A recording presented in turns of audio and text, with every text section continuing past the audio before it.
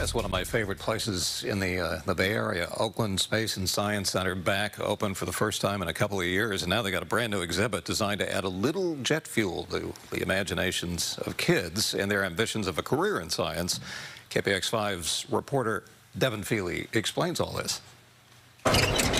Getting them out somewhere active, tactile, playing with stuff, that is the key, because that just changes everything for them.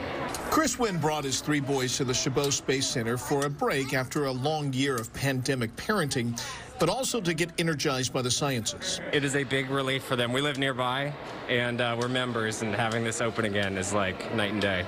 The Space Center staff is likewise happy to be open again, welcoming back children and the community for in-person, hands-on exhibits like the brand new NASA experience. We have a lot of different hands-on, highly facilitated, exciting activities that people can come and actually understand what it's like to work at NASA Ames. We're going back to the moon.